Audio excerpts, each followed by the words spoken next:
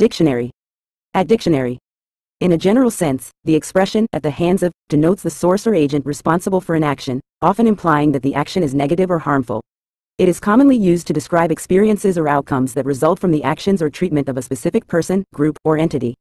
For instance, if someone undergoes mistreatment at the hands of an oppressive regime, it indicates that the mistreatment is carried out by the authorities of that regime.